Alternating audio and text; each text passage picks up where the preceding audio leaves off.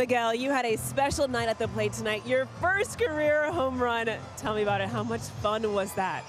I mean, you know, that's a dream for me, coming here to make the big leagues and hit a homer. It's a dream for every kid, and I made it, and I'm happy for it.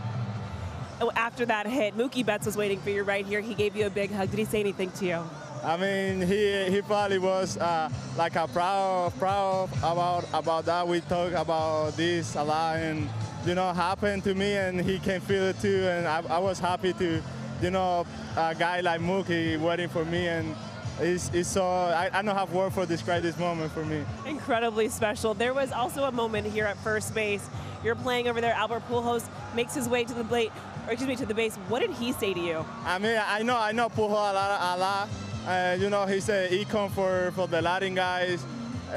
You know, I mean, I don't have words. You know, all this experience for me is like, I mean, I'm in a dream right now, and I'm just trying to enjoy as much I can, and you know, be part of the team and enjoy as much I can.